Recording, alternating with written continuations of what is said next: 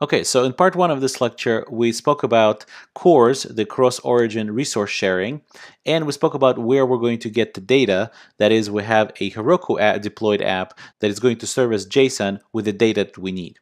In this lecture, we're going to go over the code that actually makes the AJAX request to that app, brings in the data as JSON, parses it, and populates an HTML snippet that is then able to be inserted inside of our index.html as the complete set of HTML tags that we need in order to display the menu categories page. The first thing we're going to do is look at a couple of snippets. So remember, we took out the menu categories.html and we actually substituted them with a couple of snippets. And I separated the menu categories page into two snippets. One is categories title snippet.html. And all it is just a heading of that particular page. Remember, the heading 2 is kind of the subheading already, and it's just going to say menu categories. And the reason I separated that is if you look at category snippet.html, it only has one category, or HTML for just one category. And the reason that is because as we get an array of these categories, we're going to loop over that array, and every time we get a category with this information, we're going to want to populate this little snippet and then make a copy of it and then insert it and keep building up our HTML.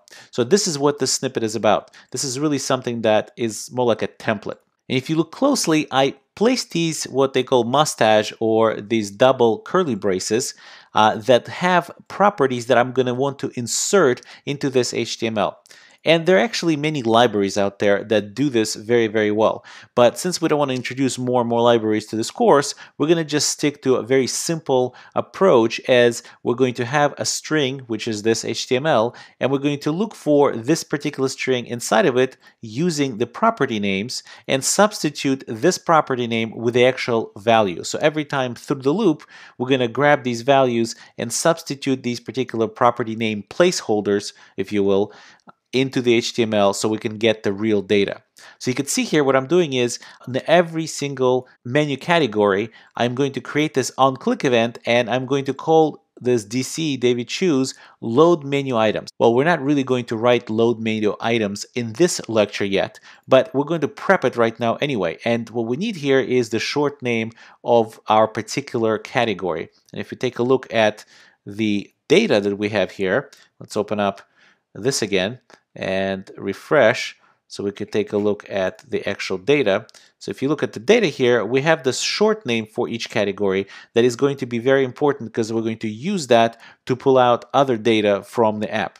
So let's go back to the code editor, and basically that's what it is. It's really nothing more than that. And we have obviously several different properties here that are the same because they show up in different places of the same snippet.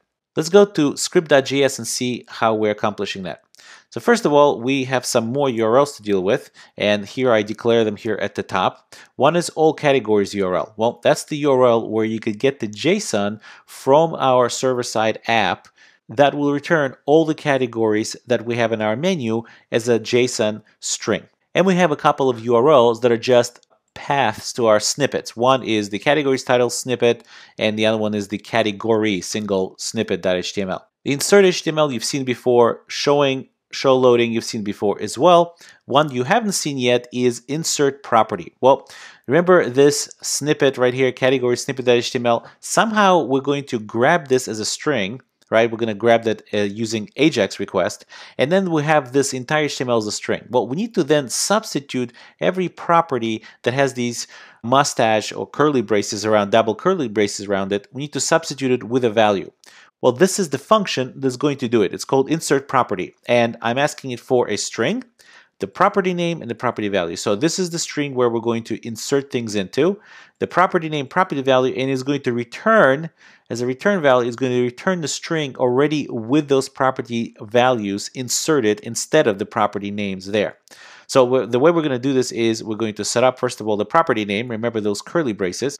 And what we're going to do is we're going to use a replace function of the string class and use a regular expression object, except we're not really going to use any kind of a fancy regular expression. It's just going to be the property to replace that property that we've set up. So just the verbatim string that we've set up. We want that replaced. And the only reason we're using this regular expression is because we want to specify this flag G, which just tells us go ahead and replace it everywhere you find in this string right here. So not just the first place you find, but everywhere you find. So since we have, for example, in this category snippet, we have this name property showing up quite a few places here, we don't want it to replace just the first one it finds, we want to replace all of them. And here's the property value with which you should replace that particular string. Once we're done with that, we return the string and we're good to go. So this is how we're going to take the string, the snippet, and we're going to populate it with property values. Okay, so scrolling on down, we have the AJAX send request. That is for the main content that we've seen before. And here's our load menu categories function that is going to get triggered in order to pull all these categories into the page. So the way we're doing it is, again, we're first going to show our loading icon. And usually on these sites, the server is going to be fast enough that you're probably not even going to notice that loading icon kind of flashing and going away.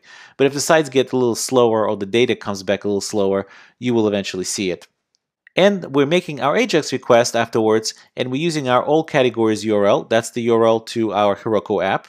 And we're passing build and show categories HTML. That is a value of a function that is defined actually right here.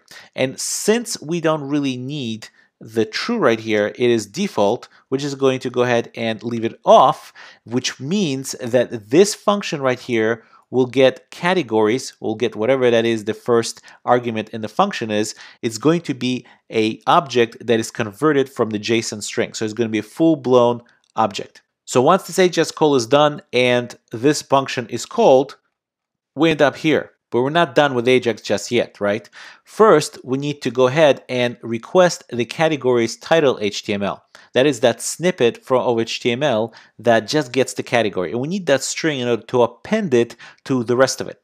So once we get that string, we really are not ready to do much with it yet. We need to make yet another AJAX request, and notice that that AJAX request is sitting inside of this one because it only makes sense to make the second one when the first one is actually over and we are in the context such that we could grab the result of the first one. So there it is. So technically speaking, this would be the third AJAX request we're making. And we're making that request to get the category HTML. And that's that snippet, category snippet.html. And once we're done, we have all three pieces of data that we need. We have the categories object that lists all the categories. We have the title of the page, the snippet of the title of the page as a string. And we have a single category HTML snippet that we can now use. So all we need to do now is maybe call some function like build categories view HTML. So now we're actually building the view, pass it the categories object, pass it our title snippet, and pass it our actual category snippet.